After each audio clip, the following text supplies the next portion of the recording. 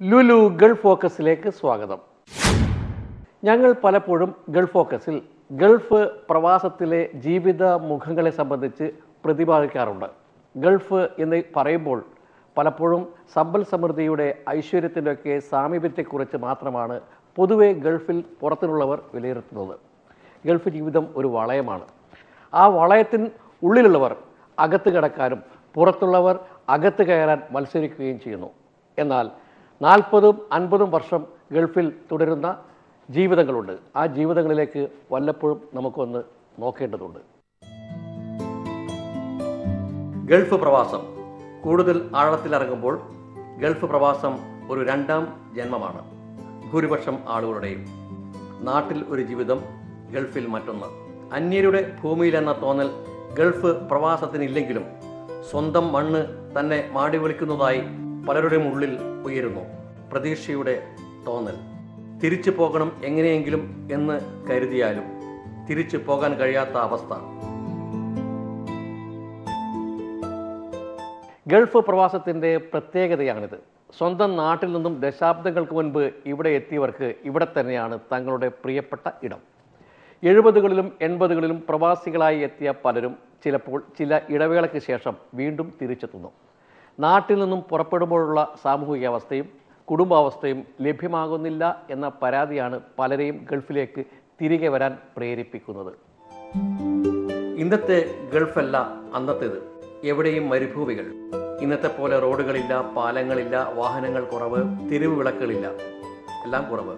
Air condition തീരെയില്ല. ആ കാലം പ്രഭാകരൻ ഓർക്കുകയാണ്. അനുഭവം എന്ന് പറഞ്ഞാൽ റാസഗേമയെ സംബന്ധിച്ചിടത്തോളം വളരെ ചെറിയൊരു എമിറേറ്റ്സ് ആണല്ലോ. അതുപോലെ തന്നെ ഇവിടുത്തെ പരിമിതികളുണ്ട്. ദുബായ്, അബുദാബിനെയൊക്കെ സംബന്ധിച്ചിടത്തോളം വളരെ ചെറിയ ഒരു സംസ്ഥാനം, വളരെ പരിഷ്കാരം കുറഞ്ഞൊരു സ്ഥലമാണ്. അപ്പോൾ അതിൻ്റേതായ ചില ബുദ്ധിമുട്ടുകളും കാര്യങ്ങളൊക്കെ അന്നൊക്കെ ഉണ്ടായിരുന്നു. അന്ന് കറണ്ടുകൾ വളരെ കുറവാണ്. 77-ലൊക്കെ കറണ്ടില്ലാത്ത 4 മണിക്കൂർ 8 മണിക്കൂറും കറണ്ട് കട്ട് ചെയ്യുന്നൊരു സംവിധാനം ഉണ്ടായിരുന്നു. സ്ട്രീറ്റ് ലൈറ്റുകളില്ല. AC വളരെ പരിമിതമായുള്ള സ്ഥലങ്ങളിലേ ഉള്ളൂ. കാറുകളിലൊന്നും AC ഇല്ല, ടാക്സിയിൽ AC ഇല്ല. ഞങ്ങൾ രാത്രിയൊക്കെ കിടന്നുറങ്ങണമെങ്കിൽ ഈ ബിൽഡിങ്ങിൻ്റെ മുകളിൽ കിടന്നുറക്കും. അതുപോലെ തന്നെ സിനിമ തിയേറ്ററിൽ നമുക്ക് കാണുകയാണെങ്കിൽ സിനിമയിൽ ഓപ്പൺ തിയേറ്ററായിരുന്നു. അപ്പോൾ ഞങ്ങളൊക്കെ സിനിമയ്ക്ക് പോയിട്ട് വരുമ്പോഴേക്കും തലയിലൊക്കെ വെള്ളം വന്ന് വീണിട്ട് അങ്ങനത്തെ ഒരു ഇതുണ്ടായിരുന്നു. സിനിമയൊക്കെ കഴിഞ്ഞ് വരുമ്പോഴാവും തോന്നുക തലയിലൊക്കെ വെള്ളമൊക്കെ വന്നിട്ട് ഈ മഞ്ഞ് കൊണ്ടിട്ട് അങ്ങനത്തെ ഒരു രൂപമായിരുന്നു. സിനിമയിൽ ആകെ കൂടി ഒരു ഗൾഫ് സിനിമ എന്നൊരു സംവിധാനം ഉണ്ടായിരുന്നു ഇവിടെ. അതിന് മുകളിൽ തട്ടില്ലാത്ത ഓപ്പണായൊരു തിയേറ്ററായിരുന്നു. എല്ലാവരെയും പോലെ പ്രഭാകരൻ എന്ന മണിയും നാട്ടിലെ പട്ടിണിയും തൊഴിലില്ലായ്മയും കാരണമായിരുന്നു 40 വർഷം മുമ്പ് നാടും വീടും വിട്ട് വന്നത്. ലോഞ്ചിൽ കയറി എങ്ങനെയൊക്കെയോ ഗൾഫ് മണലിലേക്ക് എത്തപ്പെട്ട ജീവിതം അതാണല്ലോ മുന്നിലെ വലിയ ചോദ്യം. പ്രഭാകരൻ പിന്നെ ഒന്നും നോക്കിയില്ല. സാഹസികമായി തന്നെ ഗൾഫിലെത്തി. അന്നത്തെ ഗൾഫ് ജീവിതത്തെക്കുറിച്ചുള്ള പ്രഭാകരൻ എന്ന മണിയുടെ വാക്കുകൾ ഇങ്ങനെ. ഫസ്റ്റിൽ വന്നത് സഖാവ് EK നായനാരും MV രാഘവനാണ്. അന്ന് നമ്മളെ സംബന്ധിച്ചിടത്തോളം ഒരു ചെന്ന് ഇരിക്കാനോ അല്ലെങ്കിൽ കാണാനോ ഒരു സംവിധാനം ഇല്ലാത്തൊരു സമയമായിരുന്നത്. അങ്ങനെ എനിക്ക് അബുദാബിയിൽ നിന്ന് ഒരു ഫോൺ വരികയും അദ്ദേഹം ഇങ്ങനെ റാസഗേമയ്ക്ക് വരുന്നുണ്ട് പറഞ്ഞ് ഇങ്ങനെ സ്ഥലത്ത് കാത്തുക്കാൻ പറഞ്ഞപ്പോൾ ഞങ്ങൾ ആ സ്ഥലത്ത് കാത്തു നിന്നു. അദ്ദേഹം ഞങ്ങളെ കടയിലേക്ക് വന്നു. വീട്ടിൽ പോയി ഇവിടെ ഇങ്ങനെ തുടങ്ങുന്ന എല്ലാ കാര്യങ്ങളെപ്പറ്റി സംസാരിച്ചു. അപ്പോൾ ഞങ്ങളൊരു സംവിധാനം ഉണ്ടാക്കിയിരുന്നു. എല്ലാ ആൾക്കാരെയും നമ്മളെ സഖാക്കളെല്ലാവരും ആ പ്രദേശത്തുള്ള ആൾക്കാരെയും നമ്മളെ റാസഗേമയുള്ള സഖാക്കളെല്ലാം വിളിച്ചു വരുത്തിയ സഖാവ് EK നായനാരും MV രാഘവൻ്റെ നേതൃത്വത്തിൽ എന്താണ് വരാൻ കാരണം നമുക്കൊരു സാംസ്കാരിക സംഘടന ഉണ്ടാക്കുന്നതിൻ്റെ കാര്യങ്ങളെപ്പറ്റി അദ്ദേഹം നമ്മളോട് സംസാരിച്ചു. അതിൻ്റെ അടിസ്ഥാനത്തിൽ നമ്മൾ ചേതന എന്നൊരു സംഘടനയ്ക്ക് രൂപം നൽകി. ഞങ്ങളിവിടെ പറയുന്നത് മലപ്പുറം ജില്ലയിലെ ചങ്കരംകുളം സ്വദേശി പ്രഭാകരൻ്റെ ജീവിതമാണ്. റാസൽ ഖൈമയിൽ ഒരു ടൈലറായി ജീവിച്ച പ്രഭാകരൻ എന്ന മണി 40 വർഷക്കാലത്തെ പ്രവാസത്തിന് ശേഷം നാട്ടിൽ തിരികെ പോയി. 4 ദശാബ്ദങ്ങൾ തൻ്റെ നാട് എന്തെല്ലാം രാഷ്ട്രീയ, സാമൂഹിക, സാമ്പത്തിക ഘട്ടങ്ങൾ മറികടന്നുവെന്ന് പ്രഭാകരൻ ഇപ്പോൾ ചിന്തിക്കുന്നു. നമ്മളെ സംബന്ധിച്ചിടത്തോളം ഞാൻ ഈ സംവിധാനത്തിൻ്റെ തലപ്പത്തിരിക്കുന്ന ഒരാളായതുകൊണ്ട് ആ സഖാക്കൾ സ്വാഭാവികമായിട്ടും നമ്മളെ കാണാനും നമ്മളെ സ്വീകരിക്കാനൊക്കെ അതിൻ്റെ ചുമതല നമ്മളാണല്ലോ. അതിൻ്റെ അടിസ്ഥാനത്തിൽ സഖാവ് VS വന്നിട്ടുണ്ട്, പിണറായി വിജയൻ വന്നിട്ടുണ്ട്, MV ഗോവിന്ദൻ മാഷ് വന്നിട്ടുണ്ട്, EP ജയരാജൻ, അങ്ങനെ ഒട്ടനവധി കേരളത്തിൽ നിന്ന് വരുന്ന എല്ലാ സഖാക്കളും ഈ ഭാഗത്ത് വന്നിട്ടാണ്. അന്നങ്ങനെ ഇരിക്കാൻ നമുക്കൊരു സംഘടനയ്ക്ക് ഒരു ഓഫീസൊന്നും ഇല്ലാത്തതുകൊണ്ട് സ്വാഭാവികമായിട്ടും എൻ്റെ കട ഒരു ഓഫീസ് മാതിരിയാണ് പ്രവർത്തിച്ചിരുന്നത്. അതുകൊണ്ട് അതിൻ്റെ അടിസ്ഥാനത്തിലാണ് എല്ലാ സഹാക്കളും ഇവിടെ വരികയും നമ്മളെ ആളുകളെ കാണാനുള്ളൊരു സന്ദർഭം നമ്മൾ ഉണ്ടാക്കുകയും ചെയ്തു. അത് കുറച്ച് കഴിഞ്ഞപ്പോൾ അതിൻ്റെ ആ സംവിധാനമൊക്കെ മാറി നമുക്ക് കുറേ കൂടി മെച്ചപ്പെട്ട രീതിയിലുള്ള ഒരു കാര്യങ്ങൾ നടത്താൻ കഴിഞ്ഞു. കുടുംബക്കാർ ഇവിടെ ഉണ്ടായിരുന്നു. ഇപ്പോൾ നാട്ടിലേക്ക് 3 കുട്ടികളാണ് ഉള്ളത്, 2 പെണ്ണും ഒരാണും. പ്രഭാകരനെ പോലെ 4 ദശാബ്ദക്കാലം തുടർച്ചയായി ഗൾഫ് പ്രവാസം അനുഭവിക്കുന്നവർ വിവിധ ഗൾഫ് രാജ്യങ്ങളിൽ ഏറെയുണ്ട്. നാട്ടിൽ സ്ഥിരമായി ജീവിക്കാൻ ഈ പ്രവാസികൾക്ക് കഴിയാത്തതാണോ, അതല്ല അവർക്ക് മനസ്സമാധാനം നൽകാത്ത കുടുംബ പരിസ്ഥിതിയാണോ എന്നത് വ്യക്തിപരമായ കാര്യങ്ങൾ. എന്നാൽ പ്രഭാകരൻ എന്ന മണി നാട്ടിൽ സാമൂഹ്യ രാഷ്ട്രീയ പ്രവർത്തനങ്ങളിലേക്ക് മുഴുകാനാണ് താല്പര്യപ്പെടുന്നത്. റാസൽ ഖൈമിലെ ചേതന എന്ന സാമൂഹിക സാംസ്കാരിക സംഘടനയുടെ പ്രവർത്തകനാണ് പ്രഭാകരൻ എന്ന മണി. സ്വന്തം ജോലി പോലും നോക്കാതെയുള്ള പ്രഭാകരൻ്റെ സാമൂഹ്യ പ്രവർത്തനത്തെക്കുറിച്ച് കൂടെ ജോലി ചെയ്യുന്നവർ പറയുന്നത് ഇങ്ങനെ. മണിയേട്ടനായിട്ട് ഒരു 10-30 വർഷത്തെ പരിചയമുണ്ട്. ഇവിടെ ഞങ്ങൾ സംഘടനാ തലത്തിലും ഇതൊക്കെ ആക്കിയിട്ട് ഞങ്ങളെ ഓരോ പ്രവർത്തകരും മണിയേട്ടനിൽ കൂടിയാണ് ഇവിടെ ഈ ചേതന എന്ന സംഘടനയിലേക്ക് എത്തിച്ചേർന്നത്. കാരണം ടൗണിൽ തന്നെ അദ്ദേഹത്തിൻ്റെ ഷോപ്പുള്ള കാരണങ്ങൾക്കൊക്കെ ബന്ധപ്പെടാനും മറ്റുള്ളൊരു സ്ഥലത്തേക്ക് പോകാതെ തന്നെ എല്ലാവിധ പ്രവർത്തനങ്ങൾക്കും ഞങ്ങൾക്ക് ആവേശം, ഞങ്ങളുടെ സംഘടനയുടെ എല്ലാവിധ കാര്യങ്ങൾക്കും നേതൃത്വം നൽകിക്കൊണ്ട് ഇവിടുത്തെ പ്രവർത്തകർക്കും എല്ലാവരും കമ്മിറ്റികളിലും എല്ലാ കാര്യങ്ങൾക്കും നല്ല നല്ല ഉപദേശങ്ങളും നിർദ്ദേശങ്ങളും തന്നുകൊണ്ട് ഞങ്ങളെല്ലാവരെയും ഈ സംഘടനയുടെ ചേതന എന്ന സംഘടനയുടെ നേർവഴിക്കും അതിൻ്റെ എല്ലാവിധ ഗുണത്തിലും ദോഷത്തിലും ഞങ്ങളോടൊപ്പം നിന്ന് പ്രവർത്തിച്ച ഉത്തമനായ മനുഷ്യനാണ് മണിയേട്ടൻ. ഞാനൊരു എടപ്പാൾ സ്വദേശിയാണ്. മണിയേട്ടൻ്റെ കെയർ ഓഫിൽ വന്ന ചേതനാ പ്രവർത്തകൻ. ഞങ്ങൾക്ക് എല്ലാവർക്കും പ്രിയപ്പെട്ടവനായ മണിയേട്ടൻ എൻ്റെയും ഒരു പ്രിയപ്പെട്ട ആളാണ്. നിരന്തരമായി ഞങ്ങൾ കടയിലും എല്ലാ സ്ഥലങ്ങളിലും ചേതനാ പ്രവർത്തനത്തിന് വേണ്ടിയിട്ട് ഞങ്ങൾ ബന്ധപ്പെടാറുള്ള ആളാണ്. മണിയേട്ടൻ എന്ന് പറഞ്ഞു കഴിഞ്ഞാൽ ഞങ്ങൾ തൊട്ട് അയൽക്കാരാണ്. അതായത് കട ഓപ്പൺ ചെയ്യുമ്പോൾ തൊട്ട് അടയ്ക്കുന്നതിന് വരെ ഒരേ സമയം ഞങ്ങൾ കണ്ടുപിടിക്കുന്ന ആൾക്കാരാണ്, അങ്ങോട്ടും ഇങ്ങോട്ടും. ഒരു 33 വർഷമായി. അങ്ങനെ തന്നെ ഇന്നും അന്നും ഒരേ സ്നേഹത്തിൽ തന്നെ പോയിക്കൊണ്ടിരിക്കുന്ന ആൾക്കാരാണ്. അദ്ദേഹത്തിൻ്റെ പോക്കും എല്ലാം വളരെ ഐശ്വര്യത്തിലാകട്ടെ എന്ന് പ്രാർത്ഥിക്കുന്നു. മണിയേട്ടൻ പോവുകയെന്ന് പറഞ്ഞാൽ നമുക്ക് ചെറിയൊരു വിഷമമുണ്ട്. കാരണം വെച്ചാൽ നമുക്ക് ഈ 2 വർഷത്തിന് വിഷമമുള്ളപ്പോൾ മറ്റുള്ള ആളുകൾക്ക് എത്ര ഉണ്ടാവും. കാരണം ചില സംഘടന വളർത്താനും ആ സംഘടനയുടെ കാര്യങ്ങളെ കുറിച്ചിട്ടും ഇവിടെ വർക്കുണ്ടെങ്കിൽ അതടക്കം ഒഴിവാക്കിയിട്ടാണ് മണിയേട്ടൻ സംഘടന പ്രവർത്തനങ്ങൾക്ക് പോകാറ്. അപ്പോൾ ഞങ്ങളെല്ലാവരും കൂടിയിട്ടാണ് അത് മേക്കപ്പ് ചെയ്ത് വന്നിരുന്നത്. അപ്പോൾ ഏതായാലും ഇനിയിപ്പോൾ പുതിയ ആളുടെ കീഴിലാണ് ഇനിയിപ്പോൾ ഞങ്ങൾ ജോലി ചെയ്യുമ്പോൾ ഇപ്പോൾ മണിയേട്ടൻ പോകാതിരിക്കാൻ പറ്റില്ലല്ലോ. കാരണം ഒരു പ്രായം വരെയല്ലേ നമുക്കിവിടെ ജോലി ചെയ്യാൻ കഴിയുള്ളൂ. അപ്പോൾ അതുകൊണ്ട് ചെറിയ വിഷമമുണ്ട്. എങ്കിലും സന്തോഷിക്കുക, കുടുംബത്തോടൊപ്പം ഇനിയുള്ള കാലം അവിടെ കഴിയാലോ, അതാണ് അതിനെക്കുറിച്ച്. ഒരാൾ താൻ ഇത്രയും വർഷം തൊഴിൽ ചെയ്ത് ജീവിച്ച സ്ഥലത്തു നിന്നും നാട്ടിലേക്ക് പറിച്ചു നടുമ്പോൾ സ്വാഭാവികമായും സുഹൃത്തുക്കൾക്ക് ഒരു വലിയ മനോവിഷമം ഉണ്ടാകും. അങ്ങനെ ഒരു മാനസിക വിഷമം സുഹൃത്തുക്കൾക്ക് ഉണ്ടാകുന്ന വിധത്തിൽ പുലരണമെങ്കിൽ ആ വ്യക്തിയുടെ സ്വഭാവം, സമീപനം, സാമൂഹികമായ പ്രവർത്തനം ഇതൊക്കെ സ്വാധീനിക്കുന്ന ഘടകങ്ങളാണ്. പ്രഭാകരൻ എന്ന മണി റാസൽ ഖൈമയോട് വിട പറയുമ്പോൾ സുഹൃത്തിൻ്റെ സങ്കടം നിറഞ്ഞ വാക്കുകളിങ്ങനെ, അതും മലയാളിയല്ലാത്ത സുഹൃത്തിൻ്റെ. നാട്, ഭാഷ, ജാതി, വർഗം, വർഗീയത ഇതൊന്നും നോക്കാതെ മതിലുകളില്ലാത്ത സ്നേഹമാണ് ഗൾഫിലെ മനുഷ്യർ തമ്മിലുള്ളത്. എല്ലാവരും മനുഷ്യരാണെന്ന തോന്നൽ മാത്രം. ഇവിടെ ജീവിക്കാൻ വേണ്ടി ജോലി ചെയ്യാൻ വന്നവർ എന്ന ഒറ്റ ചിന്ത മാത്രം. പാകിസ്ഥാനിയോ ഇന്ത്യക്കാരനോ പലസ്തീനോ ഒന്നും തന്നെ ഇവിടെ ഒരു പ്രശ്നമല്ല. എല്ലാവരും ഒരു മുറിയിൽ ഒന്നിച്ചുറങ്ങുന്നു, ഒന്നിച്ച് ജോലിക്ക് പോകുന്നു. മാനുഷികമായ പരിഗണനകൾ മാത്രം. പ്രഭാകരൻ എന്ന മണി നാട്ടിലേക്ക് തിരിച്ചു പോകുമ്പോൾ വിതുമ്പിക്കൊണ്ട് പറയുന്ന ഒരു പാകിസ്ഥാനിയുടെ വാക്കുകളിലേക്ക്. इसके बारे में क्या बताएगा, ये तो हमारा बहुत पुराना दोस्त है. 81 में हम आया, इसका पहले ये आया. इतना साल एक जगह में है, बहुत मोहब्बत का साथ है हम लोग. देखने से हमको बहुत वो होता है.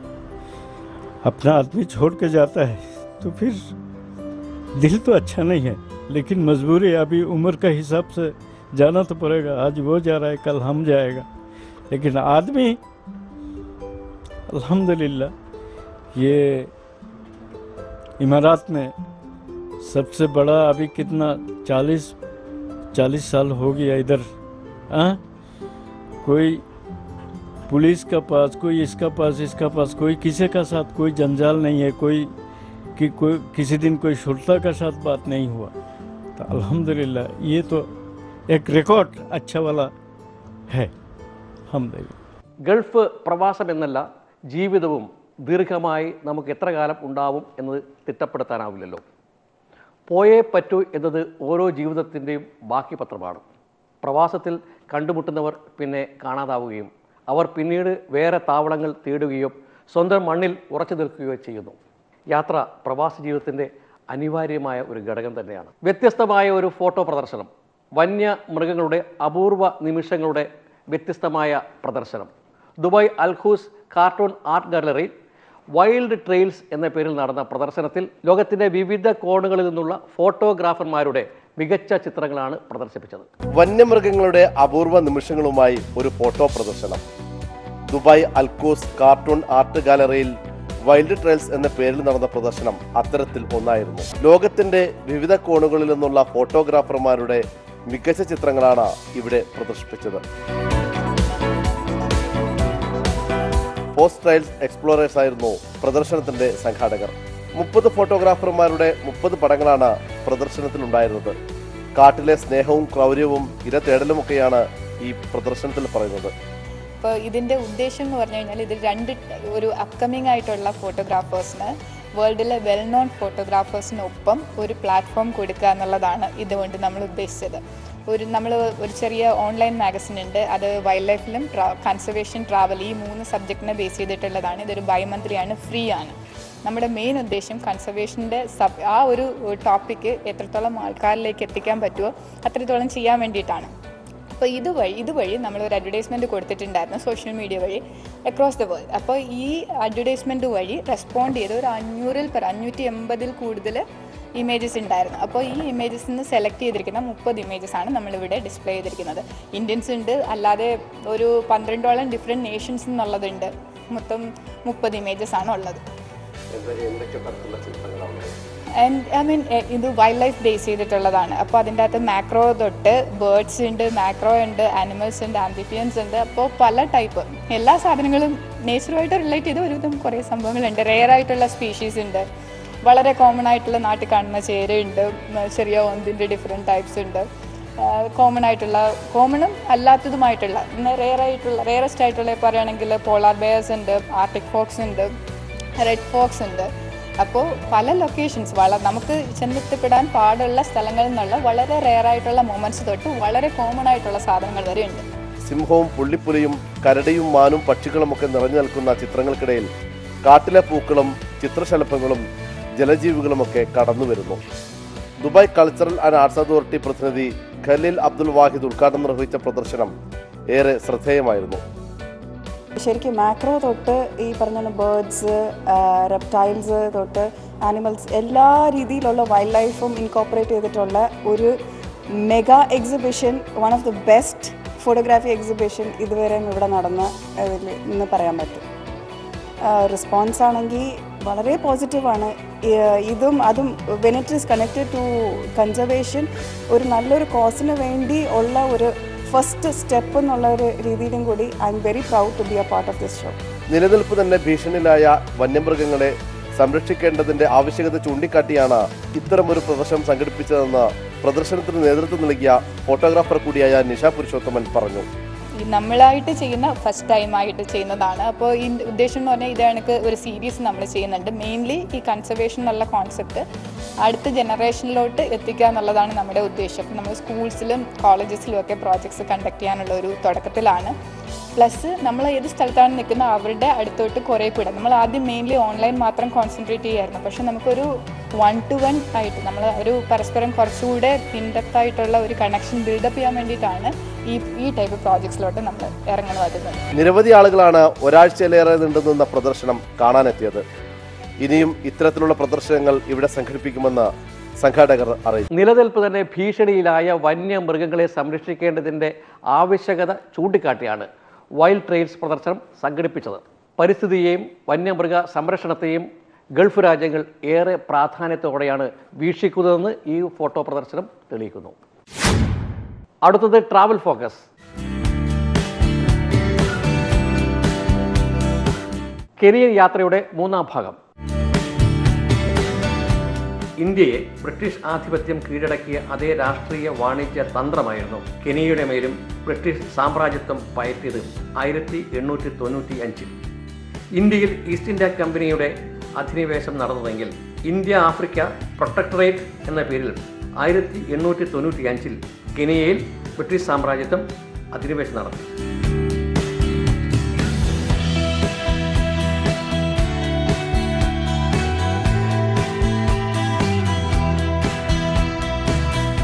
കെനിയയിലെ ഇന്ത്യക്കാരെ കൂട്ടം കൂട്ടമായി കൊണ്ടുപോയത് ബ്രിട്ടീഷുകാരായിരുന്നു.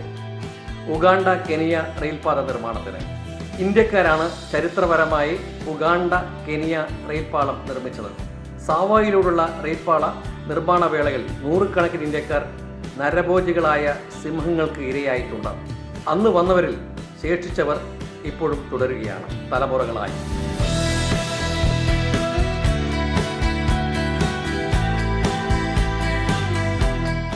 ഏതൊരു രാജ്യത്തിൻ്റെയും സ്വാതന്ത്ര്യത്തിന് മുമ്പ് ജനകീയ പോരാട്ടങ്ങളുടെ ചരിത്രമുണ്ടാകും.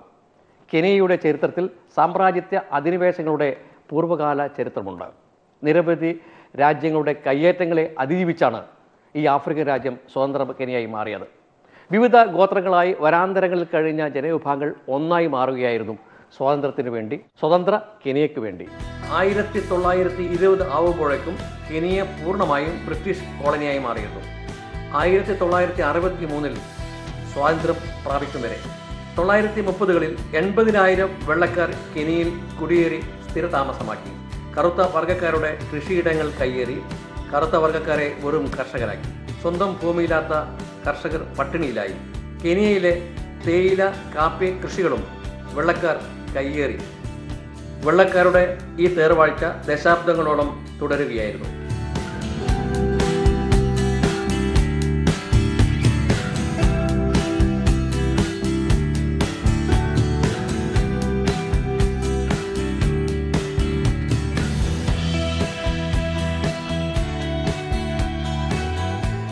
കെനിയയിലേക്കുള്ള ഞങ്ങളുടെ യാത്രയിൽ ഇന്ത്യൻ വംശജർ കെനിയയിൽ കുടിയേറിയതിൻ്റെ ചരിത്രവും അറിഞ്ഞിരുന്നു. ഇന്ന് കെനിയയിൽ 2 ലക്ഷത്തിലധികം ഇന്ത്യൻ വംശജരുണ്ട്. അവർ തലമുറകളായി കെനിയയിൽ വ്യാപാര വാണിജ്യ മേഖലയിൽ കഴിയുകയാണ്. വളരെ ഉന്നതമായ അവസ്ഥയിൽ തന്നെ പലരും. കെനിയയുടെ പൊതുജീവിതധാരയിൽ ഇന്ത്യൻ വംശജർ നിർണായകമായ പങ്കാണ് വഹിക്കുന്നത്. കെനിയയിൽ ജനിച്ചു ജീവിച്ചു വരുന്ന ഇന്ത്യൻ വംശജരിൽ പലരും ഇന്ത്യയിലേക്ക് തിരിച്ചു പോകുന്നില്ല. പഞ്ചാബ് സ്വദേശി രാജേഷ് പറയുന്നത് തൻ്റെ പിതാവ് മരിക്കുന്നത് വരെ ഇന്ത്യ കണ്ടിട്ടില്ല എന്നാണ്. കെനിയയിലേക്ക് റെയിൽവേ പാത നിർമ്മിക്കാൻ ബ്രിട്ടീഷുകാരുടെ കൂടെ വന്ന മുത്തച്ഛൻ കെനിയയിൽ തന്നെ തുടർന്നും ജീവിച്ചു. ഇന്ത്യക്കാരെ കൊണ്ടായിരുന്നു ബ്രിട്ടീഷുകാർ കെനിയയിൽ റെയിൽപാത നിർമ്മിച്ചത്. മുത്തച്ഛൻ കെനിയയിൽ സ്ഥിരതാമസമാക്കി. രാജേഷിൻ്റെ അച്ഛൻ കെനിയയിലാണ് ജനിച്ചത്. മരണം വരെ രാജേഷിൻ്റെ അച്ഛൻ ഇന്ത്യയിൽ പോയതേയില്ല.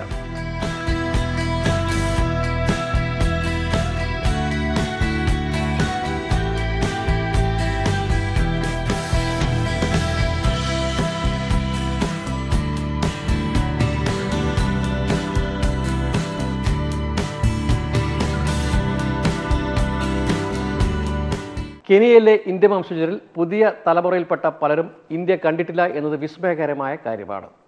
5ഉം 6ഉം തലമുറകളായി കെനിയയിൽ കഴിയുന്ന ഇന്ത്യൻ വംശജർ കെനിയയിൽ തന്നെ തുടരുകയാണ്, സ്വന്തം നാട്ടിലേക്ക് ഒരിക്കൽ പോലും പോകാതെ. ഗൾഫ് രാജ്യങ്ങളിലെ പ്രവാസി മലയാളികൾക്കിടയിൽ മത്സരബുദ്ധി വിദ്യാർത്ഥികൾക്കിടയിലല്ല, വിദ്യാർത്ഥികളുടെ അമ്മമാർക്കിടയിലാണ്. അത് കുട്ടികളെ മാനസികമായി സംഘർഷത്തിലെത്തിക്കുന്നെന്ന് സാമൂഹിക മനഃശാസ്ത്രജ്ഞർ വിലയിരുത്തുന്നു. തൻ്റെ മകൾക്ക് അല്ലെങ്കിൽ മകന് ഏറ്റവും ഉയർന്ന ഗ്രേഡ് കിട്ടണമെന്ന് ആഗ്രഹിക്കുന്ന അമ്മമാരെ കുറ്റപ്പെടുത്താനാവില്ല. എന്നാൽ തൻ്റെ മകൾക്കോ മകനോ ലഭിച്ച ഉന്നത മാർക്കിന് സമീപം പോലും തൊട്ടടുത്ത ഫ്ലാറ്റിലെയോ ബന്ധുക്കളുടെയോ മക്കൾക്ക് കിട്ടാൻ പാടില്ല എന്നത് മത്സരബുദ്ധിയല്ല, അത് അപകടകരമായ ബുദ്ധിയാണ്. മാത്രമല്ല, സംഗീത കലാ സാംസ്കാരിക മേഖലയിലും ഒരുതരം മത്സര രോഗമായി മാറിയിട്ടുണ്ട്. രാവും പകലും ഊണും ഉറക്കവുമില്ലാതെ തൻ്റെ മകൾക്കോ മകനോ വേണ്ടി പ്രാർത്ഥിക്കുകയും പ്രവർത്തിക്കുകയും ചെയ്യുന്ന അമ്മമാർ. പൊതുപരീക്ഷയും ക്ലാസ് ടെസ്റ്റും സംഗീത നൃത്ത മിമിക്രി തൊട്ടുള്ള മേഖലയിലെ പഠനമൊക്കെ തന്നെ എൻ്റെ കുട്ടി മുന്നിൽ, എൻ്റെ കുട്ടി മുന്നിൽ, എൻ്റെ കുട്ടി ഒന്നാമത് എന്ന ഇടയ്ക്കിടെ ആവശ്യപ്പെട്ടുകൊണ്ട് വാശി പിടിച്ചുകൊണ്ടുള്ള കുട്ടികളെ തല്ലിപ്പഠിപ്പിക്കുന്ന രീതി. തൊട്ടടുത്ത ഫ്ലാറ്റിലെ കുട്ടിക്ക് 1ാം സ്ഥാനം കിട്ടിയാൽ താൻ ജീവിച്ചിരിക്കില്ല എന്ന് ഭർത്താവിനെ ഓർമ്മിപ്പിക്കുന്ന ഭാര്യ. ഇതാണ് മത്സര രോഗം എന്ന് അറിയപ്പെടുന്നത്. ഗൾഫ് ഫോക്കസ് അടുത്ത ആഴ്ച വീണ്ടും കാണാം. നമസ്കാരം.